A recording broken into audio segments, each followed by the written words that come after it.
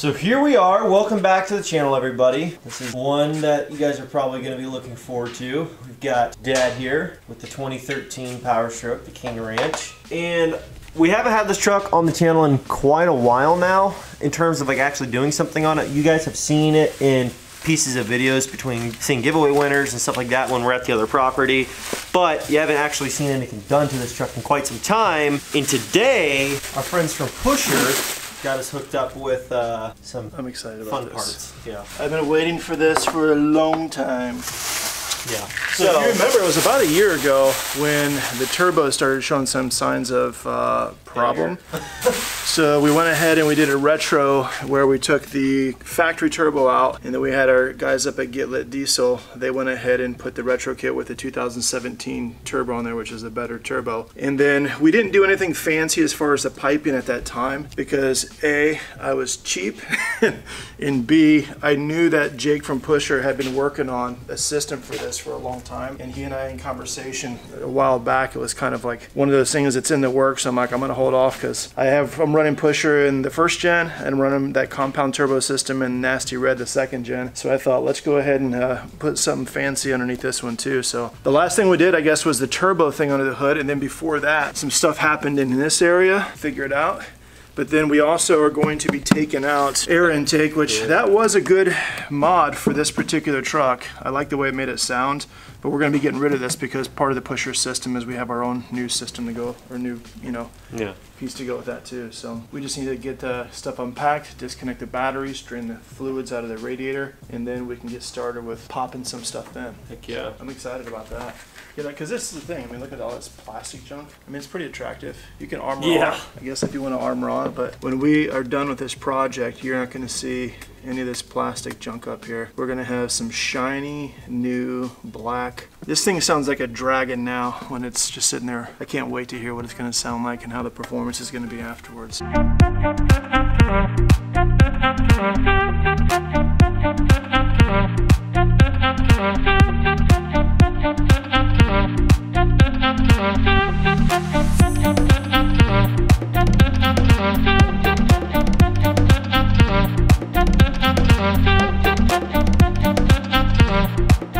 Just a couple of pretty serious mechanics. Yep. So what we did so far was we had an aftermarket air intake box here that we just took out. We showed you at the beginning of the film. AFE power. AFE power. Not as good as Pusher, I was really happy with it, but we got a new system coming all together. So then what we needed to do was we needed to take off. The instructions are very straightforward, pictures step by step. So that's one thing I really like about this is I look at the pictures probably more than I read the words, but it's just kind of self-explanatory. So the one difference here was this piece, factory-wise, is a cold piece, but because we had some work done to it already with the new turbo, they had upgraded already to a piece of metal piping. So we got to take that out. We're loosening the screws now for the plastic manifold. Imagine plastic manifold. Plastic. Anyway, we're going to be taking that out, and then the next step is once we get that out, then we're just basically prepping it for essentially to get all the old crap out so we can put the new shiny black stuff in. So that's where we're at with this, is just loosening all the bolts here and then getting it ready to disassemble in its entirety. But just taking out the air box and what we have so far, man, it opened up this engine bay. It almost looks like a first gen. Yeah, it takes up, you don't realize how much of the engine bay, like plastics when you see them on the lot, is just for intake stuff. It's just tons of plastic. Oh, and the other thing we did do was, because there's a coolant rerun, just a slight one, we had to drain the coolant down there as well. So there's just a little valve underneath on the driver's side. So it's basically straight below the headlight on the driver's side. So just loosen that up and then it drains into a bucket, and that way we're ready to go with that. So then once we get this all done and put together, then it's also due for an oil change. So yeah, how convenient is that? Okay, so here we are. When did we check in last? An hour and a half ago, 2 hours ago? It's been a while. And believe it or not a ton more progress has happened, but the most difficult part is Ford's little cluster of spider monkey web action going on over here. I don't even know what to call it. It's just crazy. It's just like the amount of wiring and cables and stuff made it tough to get that hose in there. It doesn't help that me and my dad both have like extremely extremely massive hands. So like the spacing, I was like, if I had some a little bit smaller hands, I could do this, but I couldn't without having to remove the battery, just unplugging those harnesses, which is really not hard. We had that in and out. I think after we removed the battery and those harnesses, it took 10 minutes maybe. Right. And this, what we're doing now is it's a rerouting system for the cooling. So it has nothing to do with really this, but it's basically a network of hoses that one went through here, one connected over here, and then one to this one piece that comes up off of here. Yeah.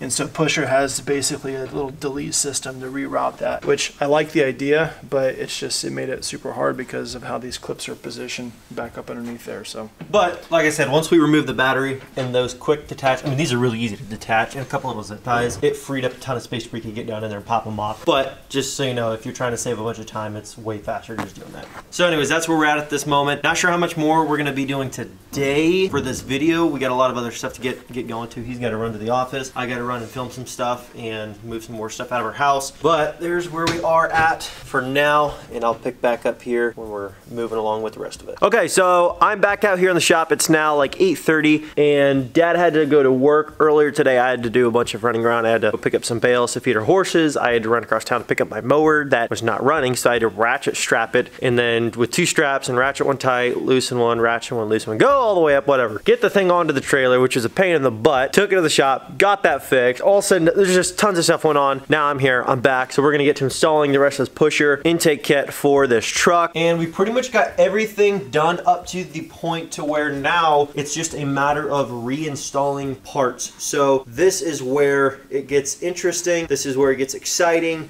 So we are going to start to work on the installation of these parts right now. You've got your air filter, you've got the part where your air filter mounts onto, and you got some more piping as well as the main Y pipe. I'm guessing it's not actually called a Y pipe, but it's shaped like a Y. But it is your intake that is mounted just over top of the turbo in the truck, which your turbo might not look like this if it's on a 16, 15, 16, the 14, 13, any of the other 6, 7s, 11 up. This is a 2017 and up style turbo. So, all the same principles apply though. The kit doesn't change just because of that. But anyways, let's get on to proceeding with the installation of this kit, and I will pick back up with you guys once we are moved along a little bit further, and then I'll kind of explain to you if I had any difficulties and point out the things that I did throughout the process. Okay. What up? What up? All right, so we're back out here at the King Ranch installing our pusher system here. And so far, I'm loving the way it looks. Now, performance-wise, of course, we're not there yet. But in terms of looks, let me try to get a little bit closer and I'll show you what we have been doing so far and kind of almost like a step-by-step regarding kind of what has to happen.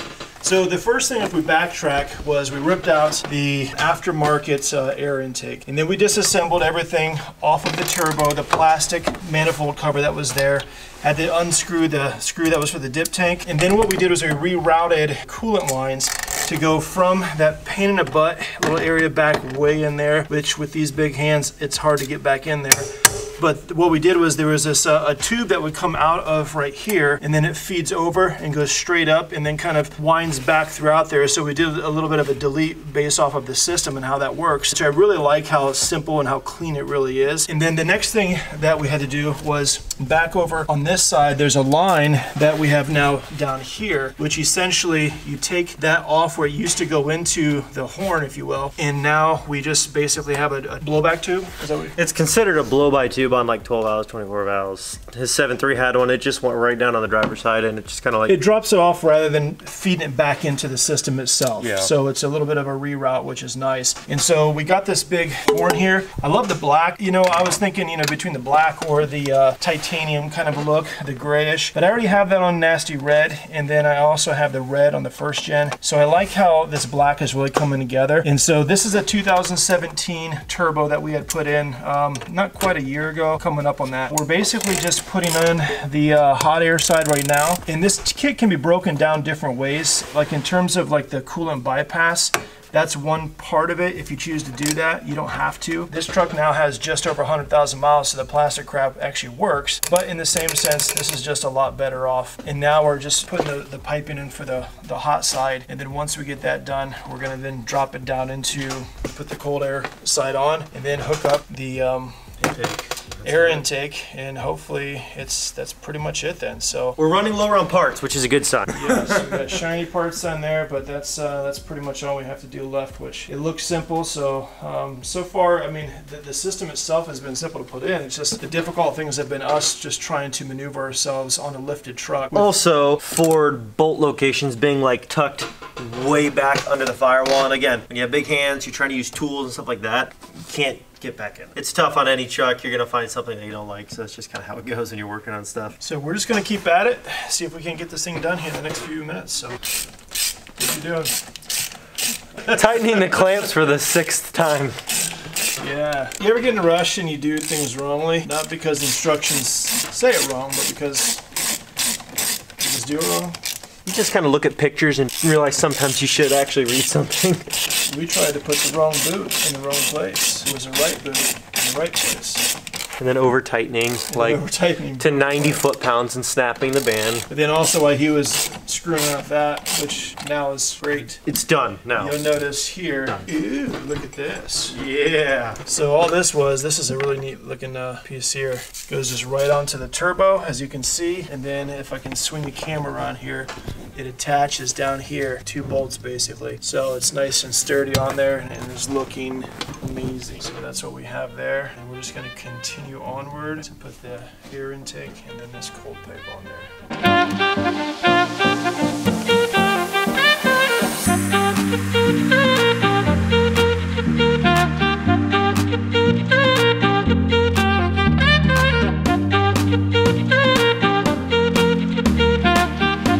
Sure.